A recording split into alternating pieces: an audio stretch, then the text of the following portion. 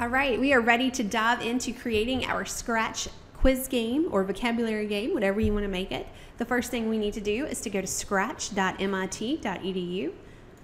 And once you go to scratch.mit.edu, you can certainly explore the homepage here where you can try out Scratch. This will take us to the Create page. You can see examples and join Scratch, and of course it's free.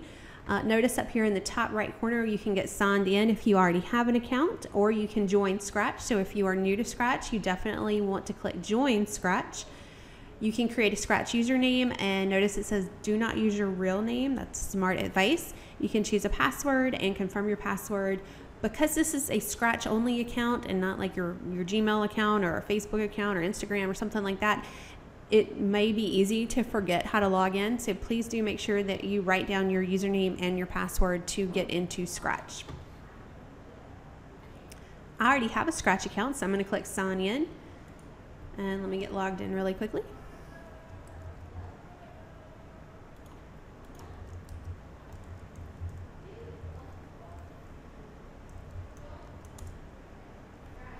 Okay, now that I'm logged in, notice you can see some what's happening in Scratch News, and of course you have access to all the featured projects and studios. Definitely take a minute to explore that. I'm going to go straight to create because I'm ready to create our game. And once we are here, we are now in the editor where we can build our game. I want to take a minute and just explore this interface. So what we have here is the stage. This is where we can preview what it is that we're coding. Down at the bottom, you have your sprite list. In the middle, you have a block palette. And notice that the blocks are divided into 10 categories right here.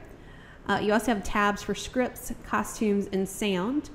And this area over here is going to be your scripts, costumes, and sounds editor. So for right here, for example, you can see on the right-hand side, we are editing that costume. What we need to do next is to go ahead and name our game and go ahead and delete the sprite that's on here. We can do that right now. So where it says Untitled 2 at the top, let's go ahead and give our game a name. I'm going to call mine Quiz Game. You can call yours whatever you want. If it's a science vocabulary game, for example, you can do science vocabulary. And I need to get rid of the sprite right here. So I'm going to right click on it and choose delete. And notice it also deleted down here in the sprite list, and all the block coding that was associated with it is also gone. So now we have a clean slate to be able to start our game. In the next video, we are going to create backgrounds for our game. See you in the next video.